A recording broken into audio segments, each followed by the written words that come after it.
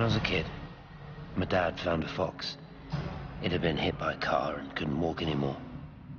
My mum went spare, of course, made him keep it in the shed. He was already slipping away from us then. He spent hours with that fox, telling it all about Italy and the villages they bombed there. I was jealous, I think. That the fox got more of my dad than I did. But it was dying, that was clear. So one day, I snuck out, took it a sandwich for food. I was only 8. When it bit me, I remember the anger, the shock, the hurt. Running in, screaming from the garden. My mum panicking about rabies. My dad beat it to death with a spade. Later I found him crying. I'd done it, Ken, son. That's what he said. I'd done it, Ken, it was hurting you. That's just a poor, dumb, dying animal. It doesn't know it's hurting us. Christ help us, it's left the valley. It's everywhere now. It's been 3 hours since the planes went over. I haven't been able to reach anyone on the shortwave. I'm beginning to think I may have made a terrible miscalculation.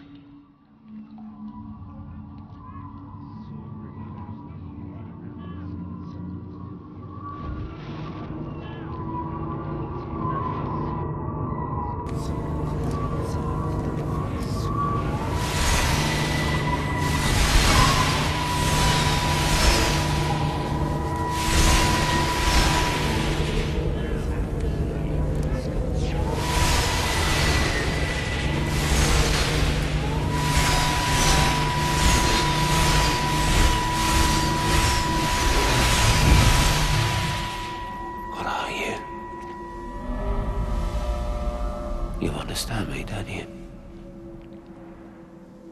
Well, there's no one left. Just me. You know what this is? What I'm gonna do?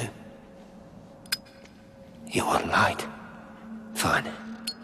I'll give you light. After me, there's no one. You'll be all alone again. Forever. Like before. You've taken everyone I've ever loved from me. You've made me do things I never even thought I was capable of. But if you think I'm coming with you... Kate? Wait. Stop.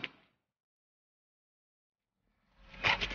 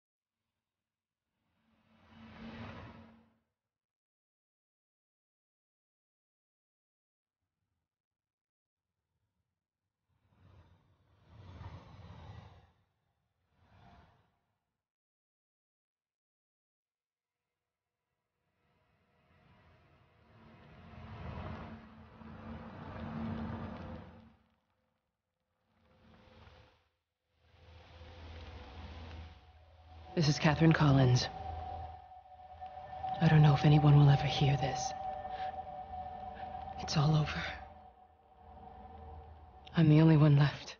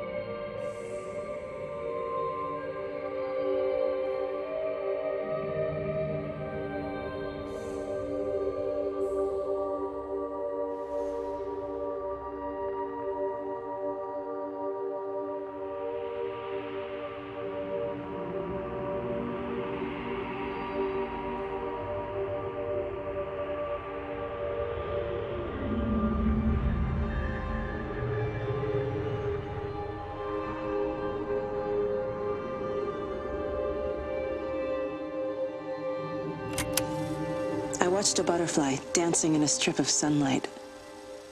All of its life contained in a single day. The blink of an eye between the ebb of the darkening tide. Lying there with the pattern curled around me, I saw the inevitability. The necessity of presence born from absence. The constant unfolding.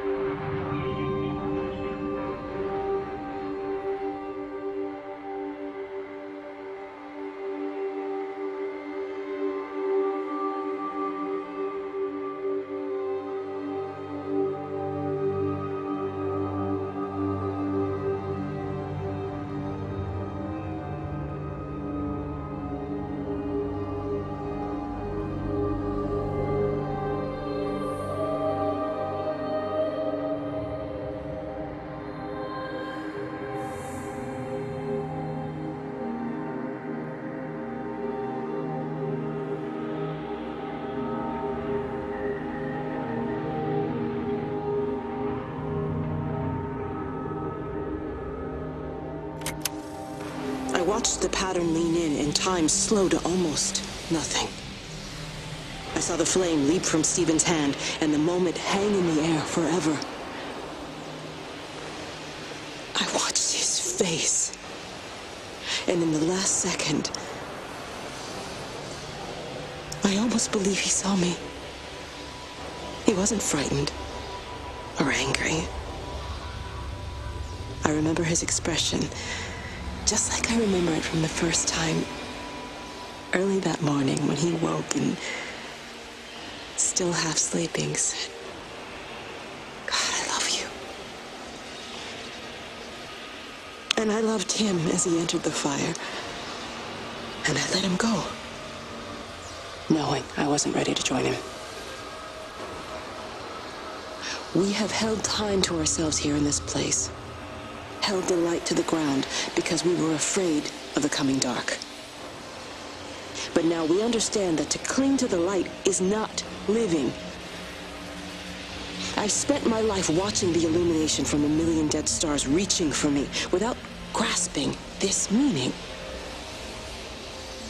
The light we cast transcends our death. The pattern made by our living creates a bridge across the dark.